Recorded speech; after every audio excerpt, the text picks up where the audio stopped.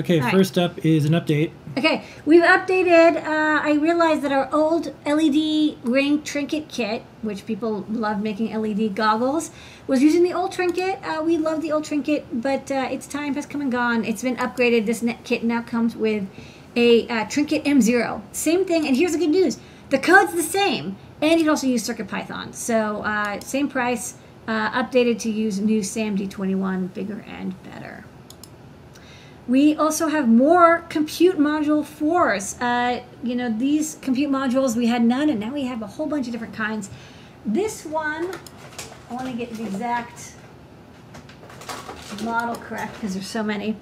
This one is the 32 gigabyte MMC with Wi-Fi and 4 gigabytes of RAM. So this is like a beefy compute module. It's got the Wi-Fi, you see that in the top left. We have the antenna kits as well. It's got flash MMC on it, so you don't need a separate SD card, and also it's MMC, so it's going to be faster at 32 gigabytes, and 4 gigabytes of RAM. So this would be actually perfect for heavy computational stuff and machine learning on the edge type projects, because you'll need that extra RAM. All right, next up. Next up, these are adorable edge launch USB-C connectors. I actually ordered these a really long time ago, and they finally came in. They're interesting because normally we only have USB-C connectors that like a cable plugs into, but this plugs directly into a computer, as seen on the Serpenti, the Arturo's board that we also stock. So check that out. But if you're like, hey, I want a connector like that, we have them. I'll show them real fast on the overhead, maybe, although our photos are quite good. Okay, so that comes on a strip, and you get 10.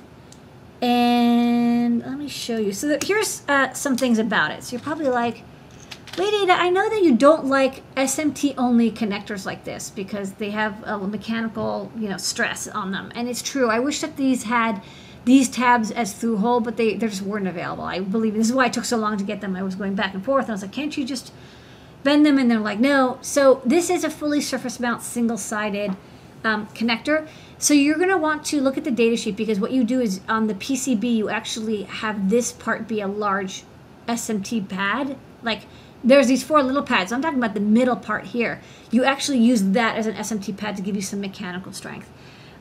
These are the pinouts. The pins are not the same pins as the USB-C socket connector that we use. Check the data sheet. It's not intuitive. They kind of come out in a slightly interesting order. And then here there's a little cap. I don't know why there's a cap, maybe to protect it. And then this is the USB-C plug. So this plugs into the computer, and then you can plug it either way, and you have a USB-C connection. So, I don't see a lot of devices that plug directly into USB-C, but I thought this was kind of a unique and interesting connector. And in case I ever did want to use it for something, I wanted to have them in stock. So now we do too. All right, next up we have 2 versions of what I think is going to be the Hello World for machine learning. Yeah, machine learning is really fun. You hear a lot about it, and maybe you want to play around with this. Especially, in my opinion, the most interesting machine learning is vision recognition, because we're humans, we see stuff, and maybe we want to make machines see stuff and recognize what they're seeing. Vision has historically been incredibly hard to do with computers. Like, there's jokes about how, 30, 40 years ago, it's like, how hard could it be to recognize what bird is in front of a camera? Turns out, really heckin' hard. But with machine learning, it's actually not too difficult. Well, I mean, it's still difficult, but you have a much better chance of training it because our machines have gotten faster. We've figured out ways of convincing computers what they're looking at and how to let them differentiate what they're looking at. So, people can use machine learning on their phones, you can use it on your computer, but maybe you want to have a device, like something that's a standalone device that can do machine learning vision recognition for you. So we bring the BrainCraft hat, we released it a couple months ago, we've done projects with it. It's basically designed to plug into a Raspberry Pi 4 and make it easy for you to design any kind of machine learning project, particularly vision projects, because it's got a little display on it that you can see what it's seeing, which I think is really helpful because you're trying to debug what is being recognized. So You've got a Raspberry Pi 4, and you've got the Braincraft hat, and you've got the Raspberry Pi camera, and here it is all plugged in together. Okay, great, an SD card. But now you have to actually train the model, right? You have to train the vision. And historically, this has been really, really hard to do. You've had to like get all these photos, and you've had to tag them, and you have to classify them, and it's just like, it's been really not fun to do. Like I did it once, and it was like you spend, days training your model, use all this compute time, and then in the end, it's like maybe it works, and you have to start over from the beginning. And that's where Lobe comes in. So Lobe is this free software from Microsoft that you use in a browser. And what's neat about it is it does all the hard parts of machine learning, where you don't have to collect data. Instead, it just uses your computer camera. And you train the different classifications, and then it does the computation for you, and it spits out this file. You put the file onto your Raspberry Pi, and suddenly, ding dong, the Raspberry Pi can recognize whether a package has been left in front of your door, or what kind of plant is on top of your desk, or you can play rock, paper, scissors, and it can recognize your hand gestures without you having to type in like rock. You just make the fist or a plane or your two fingers, and it knows if it's rock, paper, or scissors. So really basic machine learning stuff, but again, historically really tough to do.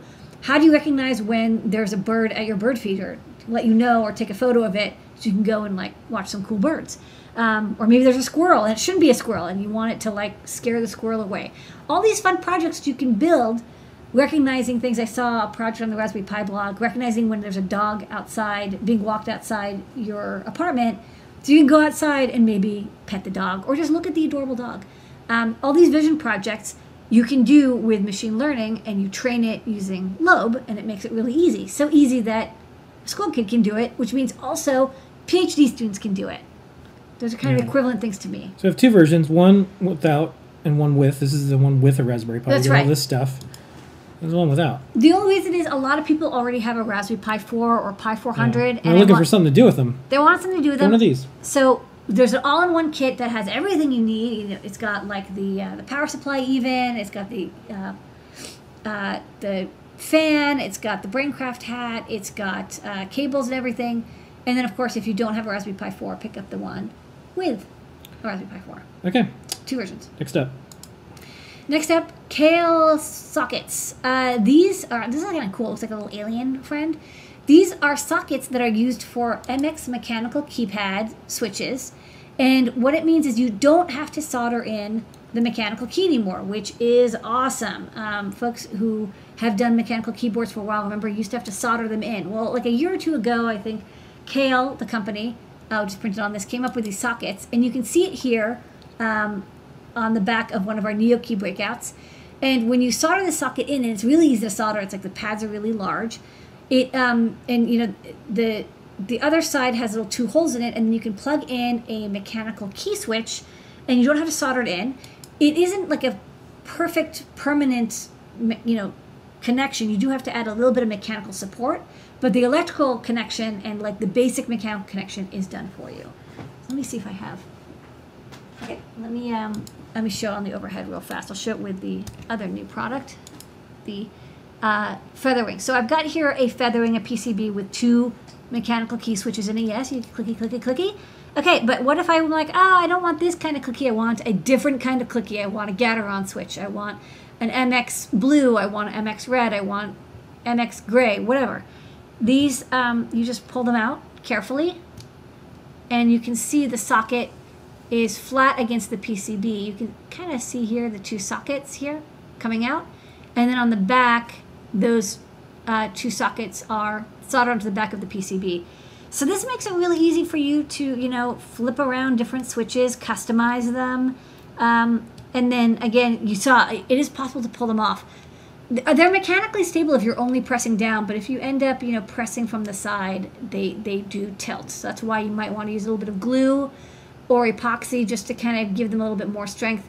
Still enough that you could pull it off if you really had to, or wedge it off, but enough that you could switch up keys. So Kailh sockets, and they come in a pack of 20. Next up, translucent keycaps. As seen on our keycap projects, these allow light to shine through them. They're translucent.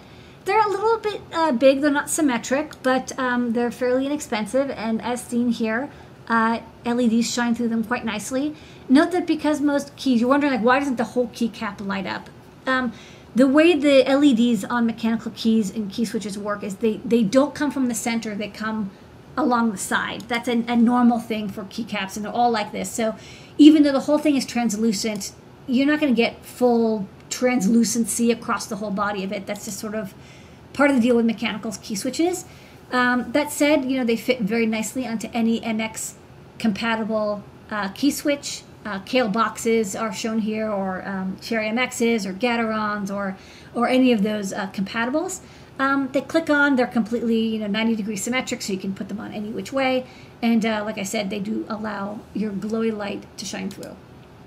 Yeah. Clicky, clicky. All right, and the star of the show tonight, besides you, Lady Ada, and our community, is the NeoKey FeatherWing. Yay! So much keyboard stuff coming out. So we had last week the individual NeoKey breakouts, right? Which I even think we had.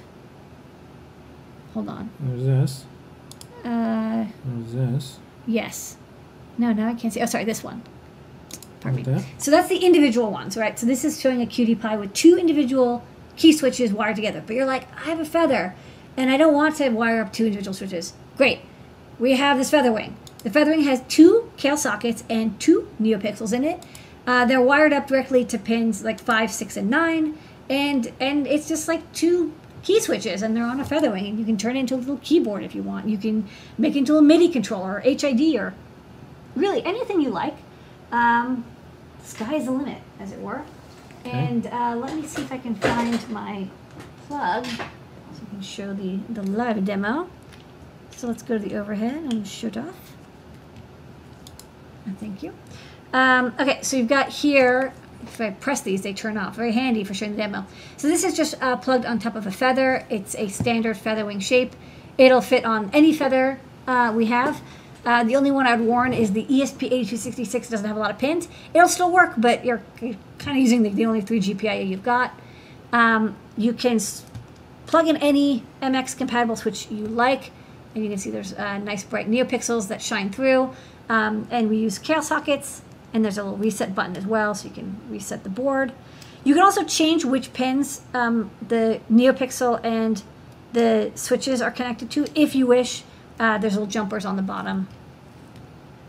Unplug this so you can show you. There's a little jumper. You can cut this and rewire if you want to, but I kind of picked what I thought were pretty good defaults. And then you put whatever keypad you want on the top, and you're good to go. I will note that this product does not come with the key switches, and it does not come with the keycaps either. Like, it comes just like that. And we will be stocking. But it's in the photo. It's in the photo. But we will, I want to demonstrate. We will be stocking these keys. We have to show how it works, and we have to show the things that it works with. Yeah. And then the NeoPixels are tied together in a row, so it just looks like an LED strip of like two NeoPixels, basically. They're not, even though like it only turns off when I don't press it, they're not actually connected. I have a little bit of code that's reading the key presses and changing, which ones are lit. So they're independent elements. I want to make that clear. And that's the important.